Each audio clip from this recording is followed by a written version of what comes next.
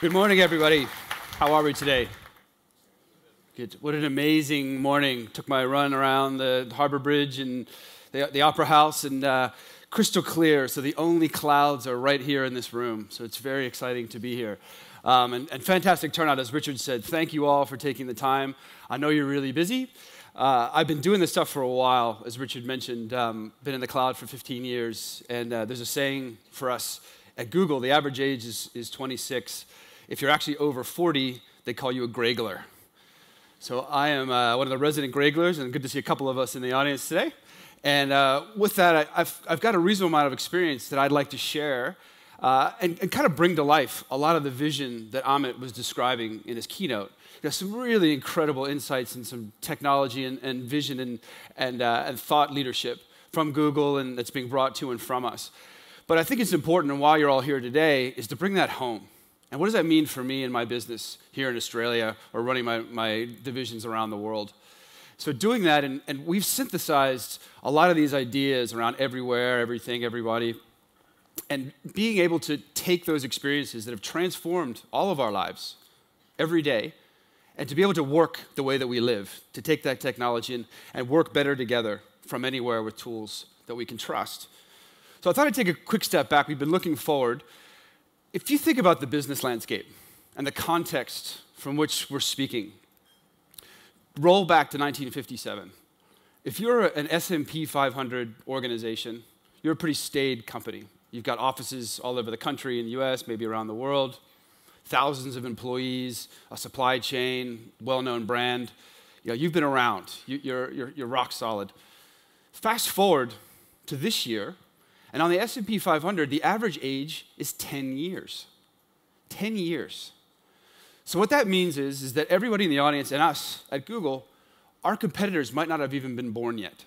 And they're going to come in and transform and disrupt industries very, very quickly. So we need to be agile and dynamic to be able to take advantage of that kind of an environment. But it's really exciting, and it has some great opportunities. A really good example of a company that has transformed a market is a gaming console called Ouya. Has anybody ever used this one? Nice a hand. It's funny, I gave this presentation at my daughter's school in Singapore, and there were 3 kids in the audience that not only had the gaming system, but that had been investors in the company. They were 15 years old. It's insane. Anyway, incredible company. Bunch of guys in a garage in Los Angeles came up with a wonderful idea. Let's get this gaming console out there. But like many other startups, they needed some capital. They wanted to expand operations, manufacturing, do some marketing. So traditionally, or even in the not so distant past, they would have had to go to the banks, some VCs, maybe some angels, go on a road show, take some time, and get that money, and maybe sell their soul in the process in a lot of cases.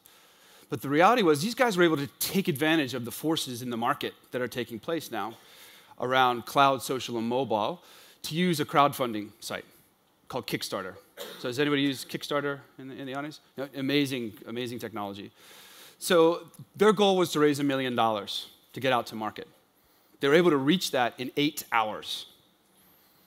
Within a month, they already had $8.5 million raised, and they closed the offering with 64,000 investors. So what does that actually mean for the industry? That we now have a nimble, agile, amazing company with a great technology, with very little baggage, running on cloud, mobile, social, using nexus of forces that's common in the parlance. And they've disrupted the industry. So if you're Sony, Nintendo, Microsoft, suddenly you've got a bunch of guys in a garage that have some cash that are going to compete. So that has profound implications in the way we all think about business and the way that the business environment is transforming. So I like to tell people, I think I have the best job in the world. I mean, Google's an amazing company. I love talking to customers and speaking in front of crowds. And I work in a region in Asia Pacific that is the fastest growing, most dynamic, most energetic place on the planet. And we have this amazing technology. And the numbers are simply staggering. And the numbers are the same ones that are driving this cloud, mobile, social nexus of forces. So 200 million smartphones were shipped in Asia Pacific in the first quarter of this year. 200 million. 800 million mobile workers, twice the population of the United States, will be mobile by the year 2015.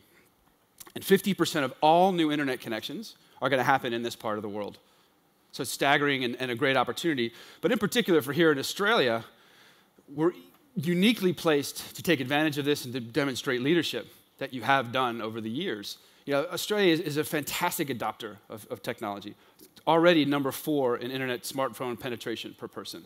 Number 2 in tablet penetration. And almost nearly ubiquitous internet access, 80%, and of course with NBN, that number is just going to go up. So clearly, great opportunities for all of us in business. So what that means is, and you heard Amit talk about digital natives and digital immigrants.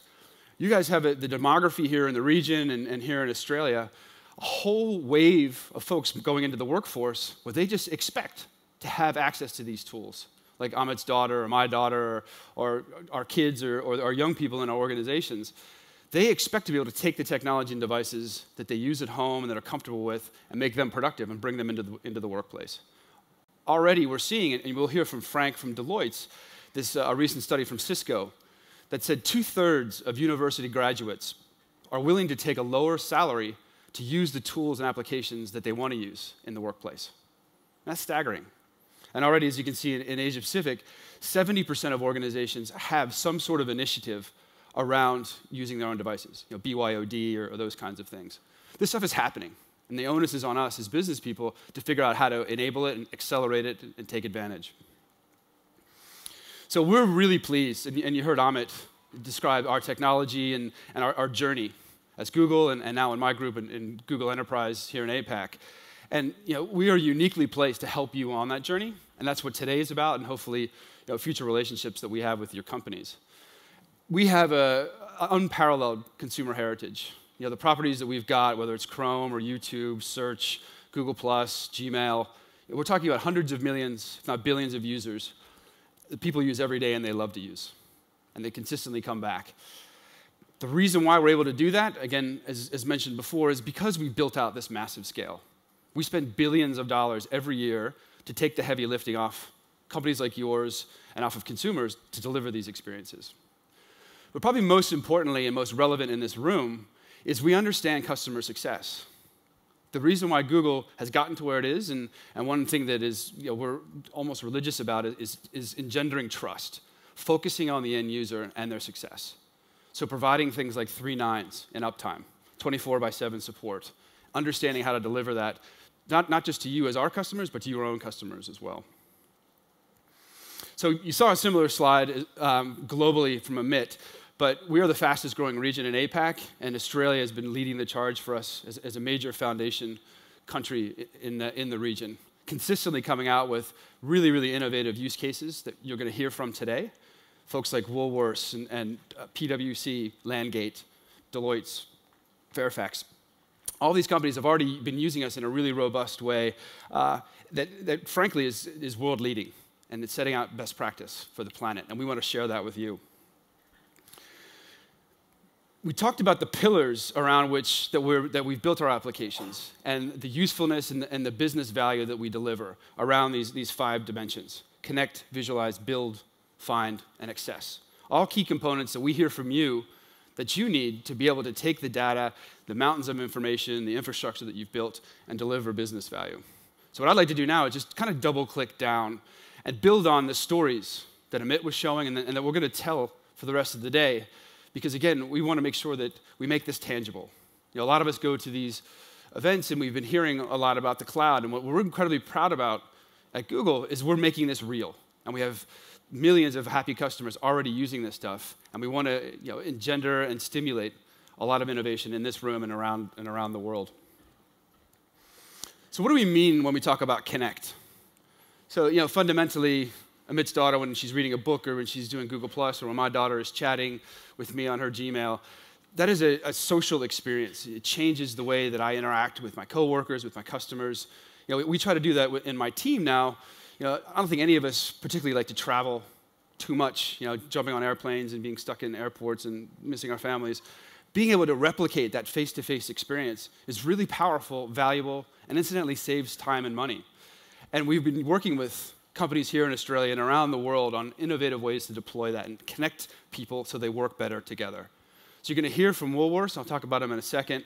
But folks like Bunnings, Flight Centre, Dick Smith, Fairfax, Visi, Ray White, all using this across multiple thousands of employees, helping to drive business value, drive collaboration, and drive down costs at the same time.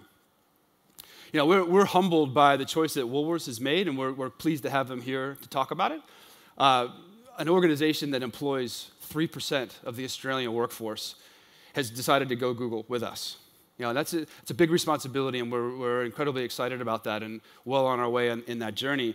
And it was a top-down decision from Grant O'Brien, their CEO, through Dan Beecham, the CIO, and their whole team to inject innovation, to help facilitate collaboration, to enable employees that previously didn't have access to technology because it was cost prohibitive or they couldn't get to the devices.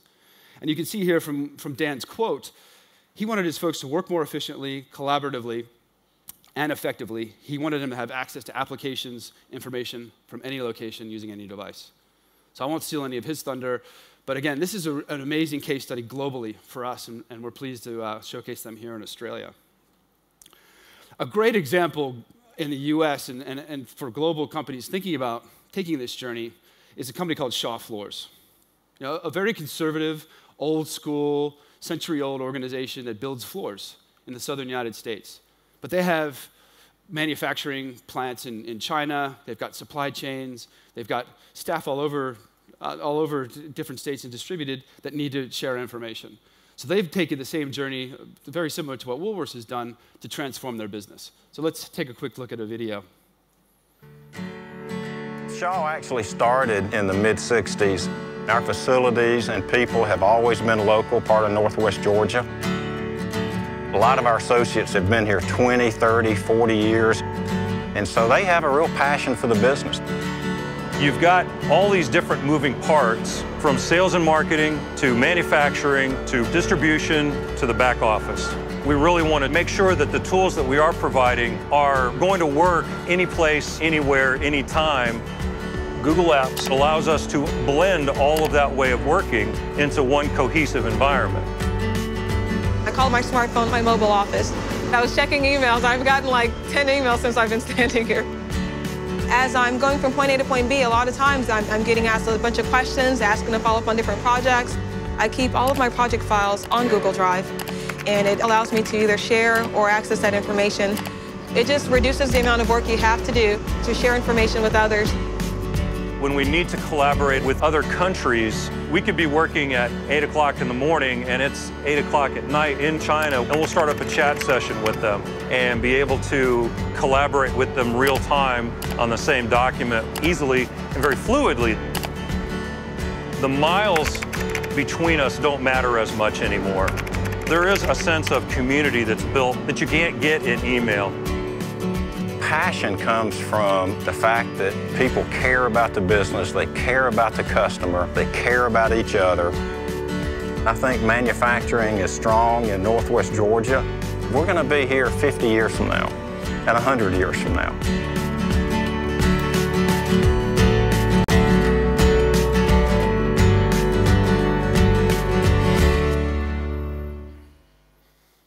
My Australian accent sucks, but my southern accent's really good. I just love the way that guy talks.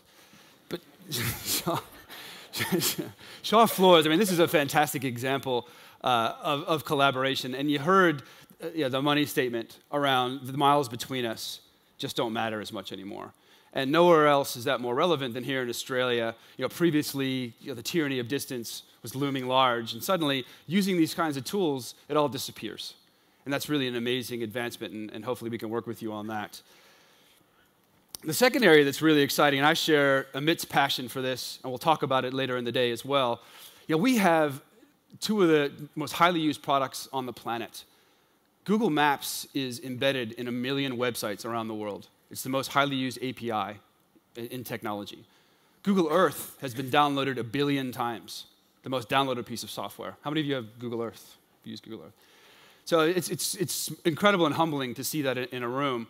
And the fact that there are amazing business applications, and you'll hear from Mike Bradford at Landgate today and a number of others, being able to unleash the two-dimensional data that is sitting latent in spreadsheets or in databases in your organization and put it in a visual form and running intelligent business decisions around that is incredibly empowering and valuable. And that's a great differentiator that we've got and that people are clamoring to us for. Organizations like REA, Real Estate Australia is one of the most heavily used websites here.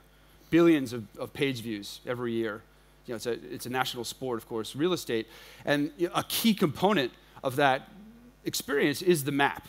I'm on a 2-bedroom house in Manly with a northeast aspect close to a school.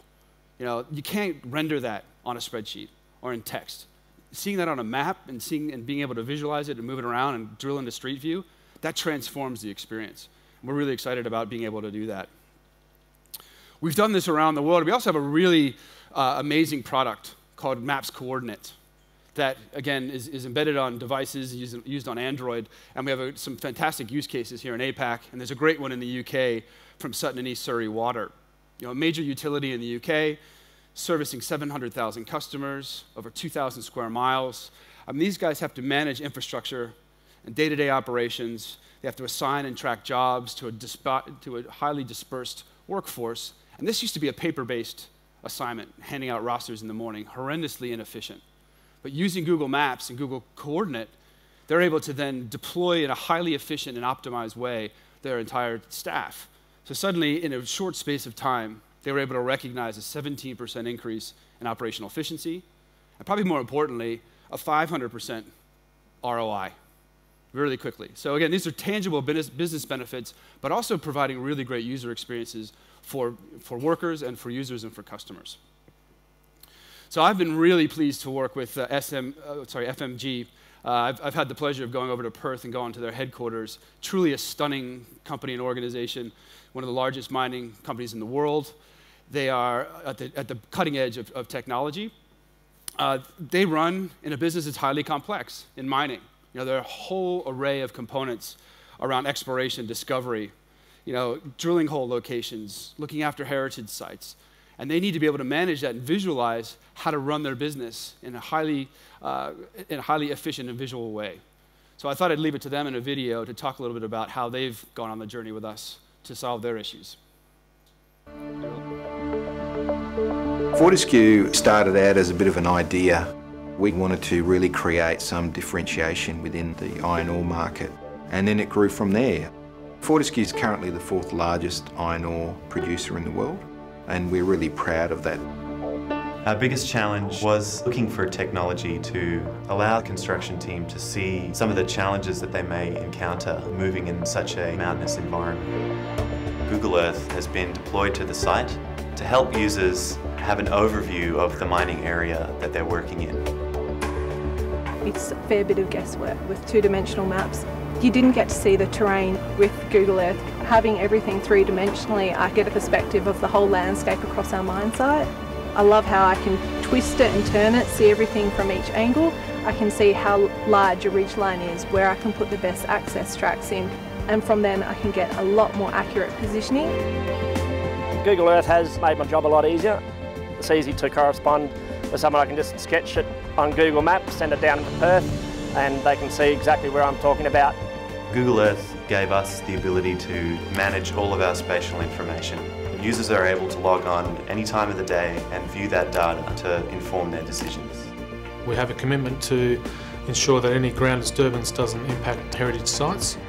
With Google Earth, we can overlay up-to-date images of the cleared area and make sure that those cleared areas don't go outside agreed-on boundaries.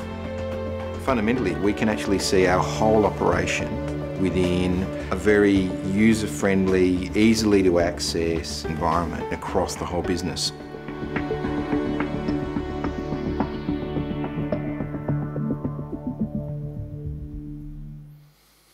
Being able to visualize our whole business, which is multi-billion dollars and spread across a vast space of land, is incredible. So we're really pleased to be working with FMG. The third bit, you heard Amit talk about the royal wedding and some of the use cases around building infrastructure. I think it's almost cliched now to talk about using the cloud and offloading core assets and focusing on your core competencies.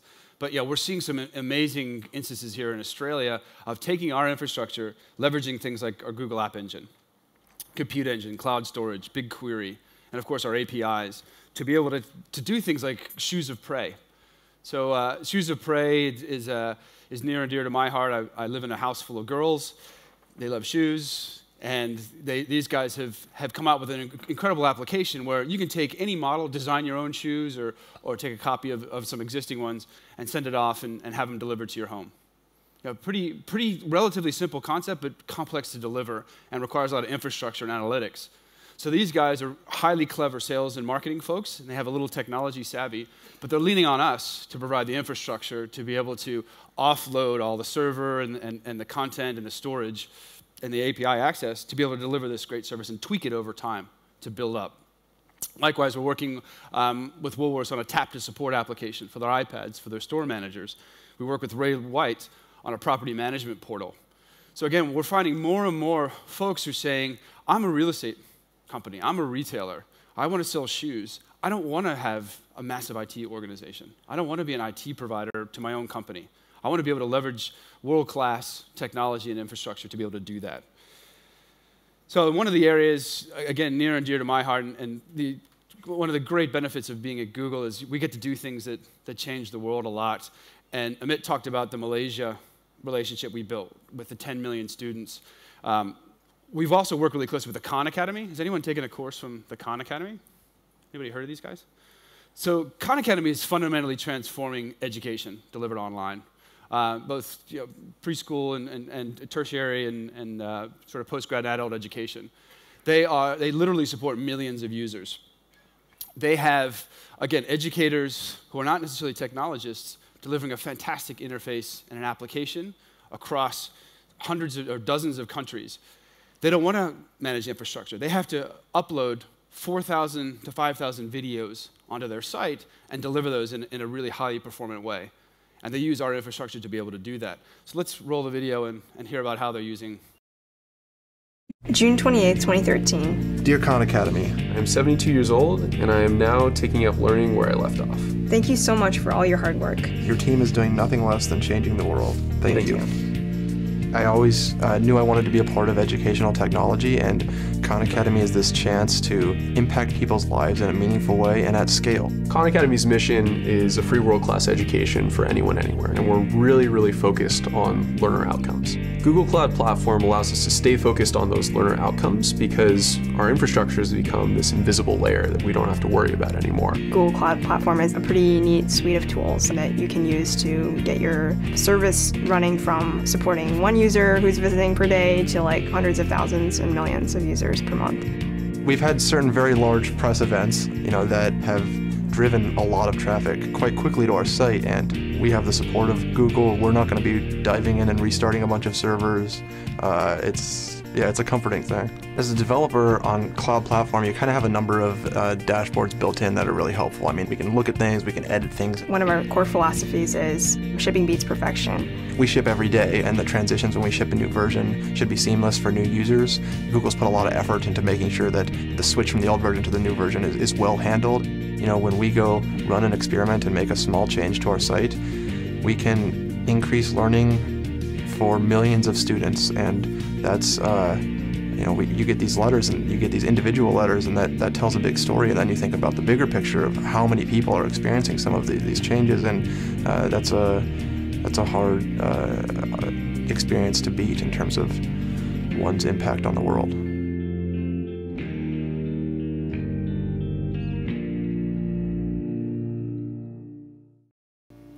Really inspiring stuff. Personally, it's inspiring as well. Both my parents are professors, and education has been they've been talking about technology for years and decades, but we're finally seeing these sort of technologies and these sort of companies come to play, and it's great to be a part of it. Search is synonymous with Google and vice versa. We're very proud of the usage and the number of users and the adoption of our search engine. And being able to deliver results, sometimes before you're finished typing them in the box. But as Amit referred to earlier, the experience at work is very different.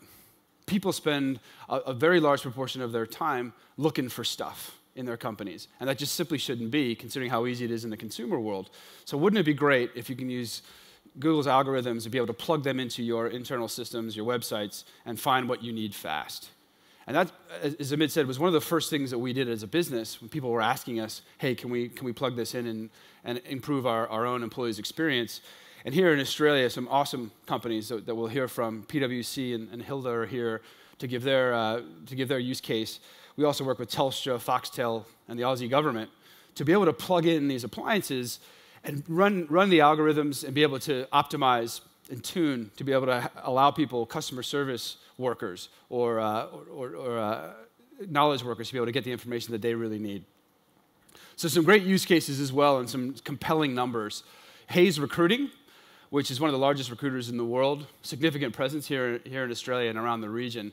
These guys have a daunting task. It's all about information and information retrieval. They receive 30,000 CVs a day. And we've all seen them. They're very highly unstructured. It's hard to figure out, or match them to different skill sets. And they've been able to build a fantastic application layer on top of our Google Search appliance to the point where they were able to reduce by 90% the time searching for these documents and to look after their own clients. We also work with big manufacturers like Honeywell, Aerospace. Again, they have 14,000 users dispersed across the world, and they spent a huge amount of time. It was taking them 15 minutes for each individual query against their own systems. They reduced that by 97% to just 30 seconds. So great business value being driven to be able to search effectively internally. And we talked about Chrome earlier, and this is like one of these crazy bets that Google has done in our past. A couple years ago, we came out with a browser. And just like when we bought a little video server company or when we came out with a mobile operating system, people said, why are you guys bothering with this? There are already enough browsers in the marketplace. But we didn't think that the market was being served properly. We wanted a high-speed, highly secure, very simple window onto the web to just remove all the complexity of the back end and provide this great experience. And fundamentally, what this becomes is the window to allow your organizations to work simply and securely in the cloud. So this is changing the whole dynamics of organizations. Woolworths is a big example on this journey, and they'll talk about it. The Malaysian schools. Think about all the people that you could help or you can give access to information to if you could give them a device for a couple of $100 US. That is simply, you flip the lid open, boots up in 4 seconds or so, they log in, they get credentials, and they're delivered exactly the applications that they need in a very short space of time. I mean, it's really compelling, and it allows for the kind of access ubiquity that we're looking for to raise productivity of companies. So nowhere is this more important, and nowhere are we more proud to work than here in New South Wales with the Fireys. Having rolled out Chrome boxes, which is an appliance where you can plug in a display and basically render the Chrome OS and dive into a Chrome session. These guys have been using us around their whole organization because they like the form factor. It was more useful for them and for their users than tablets. Felt like a PC, but infinitely more usable for them, but also almost disposable, because of course they go into some fairly dangerous situations. And they were able to get their folks comfortable straight away. It's a powerful, fast, minimalistic appliance that they've been using to save lives. And we're really pleased to be a part of that. So again, I hope it gave you a little bit of a flavor of the 5 pillars and the 5 business values that we're driving around connect, visualize, build, find, and access. I think it's really important to reinforce throughout the day that these are the issues that we're addressing and we're hearing from you that you want solved. Now, the way that we do that is through a unique architecture. I've been in IT for over 20 years and seen a whole bunch of different stacks and the rest, and I'm really proud of the way that Google goes to market, very much consistent with our own ethos around focusing on the user, and everything else comes along, providing fast, highly secure, open environments. It's all pivoted off of applications. So whether it's unified communications, universal storage, productivity apps, maps, search and discovery, that's what hundreds of millions of people use this for in the consumer world, millions in the business world. And the reason why we're able to do this is because of our infrastructure, the billions of dollars that we spend, and the talent and caliber of the people that we have looking after it. Our global data centers, 999s, uptime, redundancy, failover, audits and certifications and security. And what this is allowing us to do is to nurture a really powerful and accelerating growth ecosystem around this developer community, providing them with things like virtual machines, auto-scaling applications, managed database, cloud storage, APIs. And then all this in a way to monetize through a marketplace. You know, Google Play now has thousands, if not hundreds of thousands of applications for enterprises that not only provide internally ways to get to that information, but potential monetization options. And then we really do want to ingrain this in people's heads, that we want to replicate the experience so that people can work the way they live from anywhere on any device. So again, this is our infrastructure, but the secret sauce and the thing that we want to talk about that really differentiates us and what you have asked for is this administrative layer.